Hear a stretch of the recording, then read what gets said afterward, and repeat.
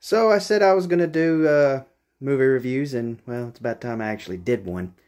So I figured I'd do one on a movie I watched a few days ago. I mean, everybody's probably seen it by now, The Mummy Returns. I mean, let me rephrase that. There is at least one person I know of that has not seen it. Yeah, shocker, right? So I'm going to do this quick, easy. I don't have a lot of time, so I can't spend a lot of time diving into this and doing all kinds of long, drawn-out stuff. So keep it simple. Story and acting. Yeah, we'll just keep it to that.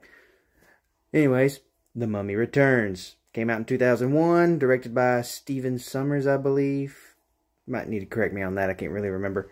But the story is, it's pretty simple. Previous villain from the first film is brought back.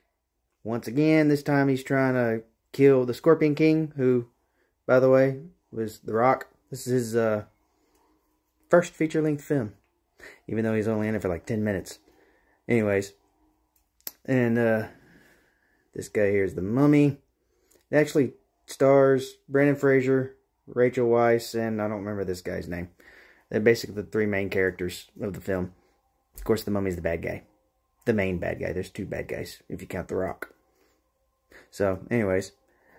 Brendan Fraser's child ends up putting a little bracelet on, shows him where the Scorpion King's located. The Mummy gets him, yada yada yada. Yeah, it's simple. Then Brendan Fraser and his wife chase after him on a balloon. Anyways, the movie's based in 1933. There's a few things that I thought could have been explained a little bit better, but I mean, it is what it is.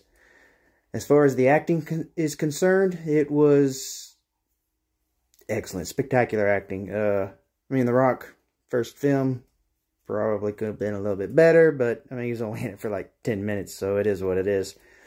But with Brendan Fraser and Rachel Weisz in there, they did a really good job.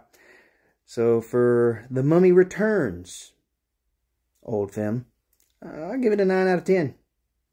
Even 11, 12 years later.